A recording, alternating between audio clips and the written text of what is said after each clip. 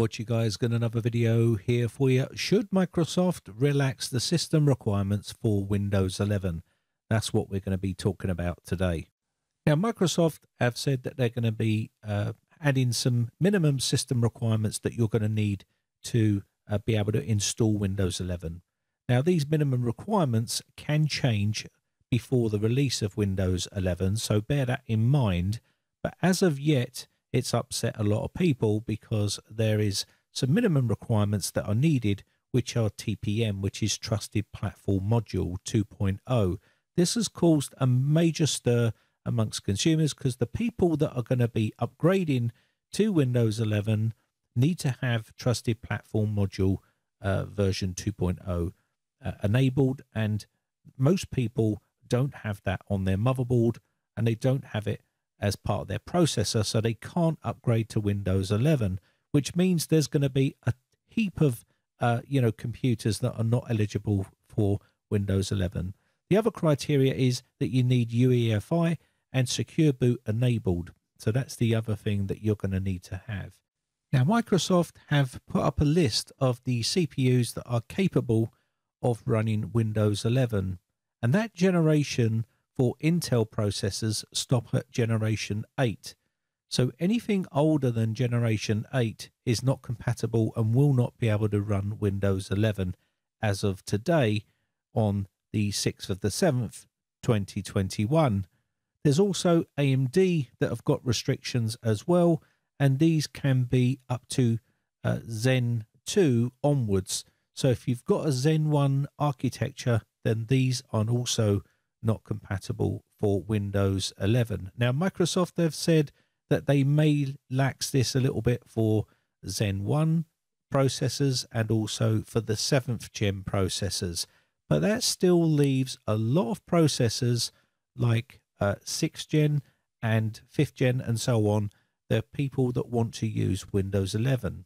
Now, I was checking Microsoft's blog for updates on Windows 11 system requirements, and basically these can change all the time. So people need to just wait a little while, because I can see them literally backtracking on the TPM 2.0 version being needed for installing Windows 11.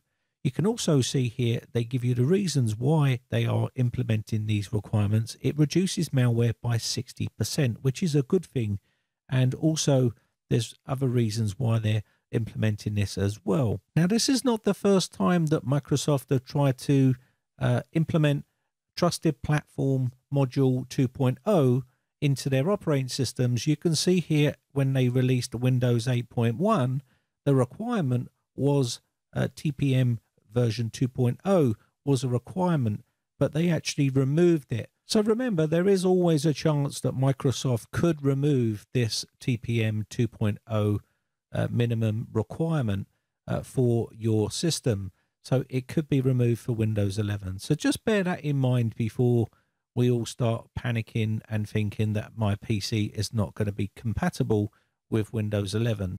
Now, I run a poll on my YouTube community tab, and it said, should Microsoft relax system requirements for Windows 11? 60% of those people said yes, all CPUs should support the Windows 11.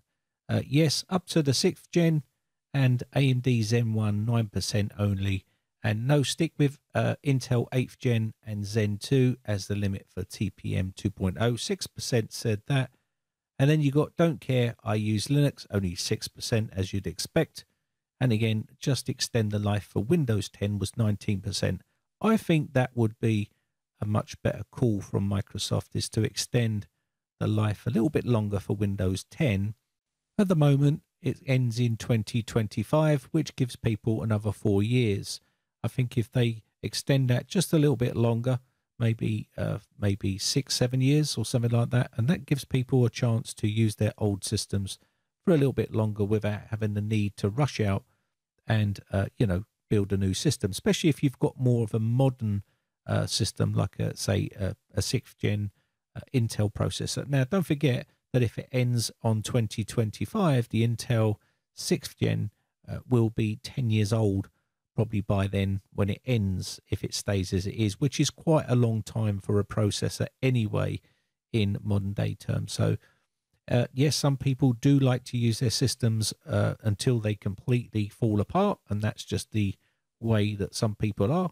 Me, myself, I keep my systems upgrading because I need something a bit powerful for the type of work that I put it through. But you can see here Ross Warren saying that he runs a 14-year-old Core 2 Duo. I don't know what that would feel like in 2021, let alone 2025. Maybe it's okay for what he's doing, but for the majority of people, that would be nowhere near enough sort of processing power for what they need to do in 2021, let alone 2025. So I do think that Microsoft are going to have to make some tough decisions when it comes to their final release and system requirements, because if they do implement that TPM 2.0 and make that a requirement, then a lot of old computers are going to be completely obsolete within 4 years, because once 2025 is over, Windows 10 will end its life. And of course, that means those PCs are going to be obsolete unless they put Linux on it or something like that. Now, the biggest problems I see with Windows 11 is if they don't implement TPM 2.0 now for Windows 11, then it's going to be very difficult for them to implement it a little bit later down the line, because people then will get upset that their system all of a sudden doesn't meet requirements. So they either do it now or they don't do it at all.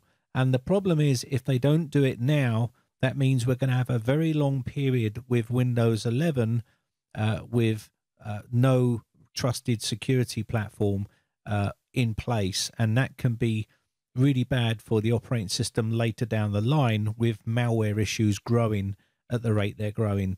And this would make Windows 11 very vulnerable to malware attacks, even more so without that implemented on the system at the very beginning. You've got to remember the life cycle of Windows 11 is going to be, say, a minimum of 10 years as far as we know it.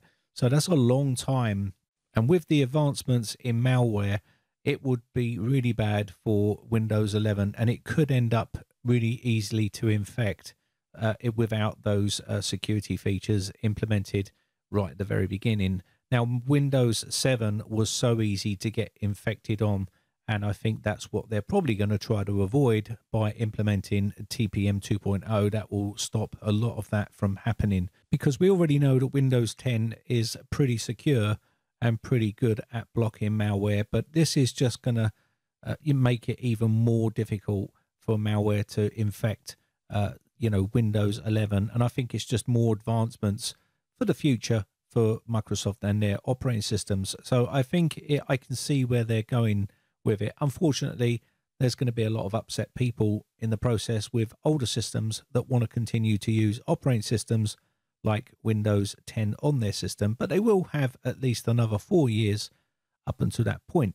So by then, if you've got a 10-year-old system, that's going to be 14 years old. Or if you've got a 14-year-old system, that's going to be 18 years old. That's a long time for a computer to be still in action. But that's just my opinion. Again, if Microsoft expand their CPU acceptance, i.e. for 6th gen and also for 7th gen processors, again, those processors will be, by the time 2025 comes, the 6th gen will be 10 years old, which is quite a long time to have a CPU in 2025. And that's why I think the best solution would be to extend the Windows 10 for just a little bit longer, which would then make those 6th gen Intel processors have a lifespan, say, of 12 years, which would be acceptable, I think.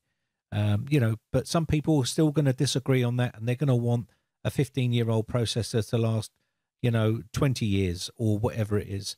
But that's only a very small portion of people that really want to use their computer for 20 years. There's going to be a majority of people that renew their PCs every 5 to 6 years or maybe 8 years. So you can see the difficult decisions Microsoft have to make when it comes to system requirements. Do you just ignore everyone's moaning and groaning about the list of CPUs that are acceptable and go with a more secure operating system when it's released? Or do you cave into them and take away TPM 2.0 and have problems maybe in the future with malware and other issues because you didn't implement TPM 2.0 on the release of Windows 11 right at the very beginning?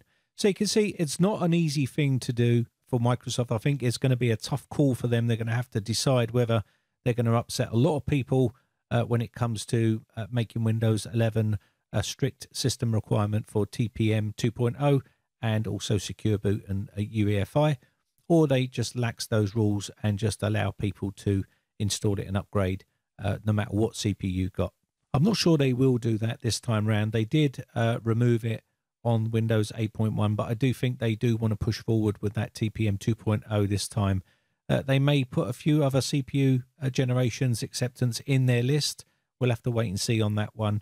But, you know, at the end of the day, it's Microsoft's call. They're going to make it whether we like it or not. And whenever they listen to the users, I mean, they never really have. So just remember, guys, before you leave a comment, these are just opinions. I see both sides of the coin, and basically I see good and bad points on both sides.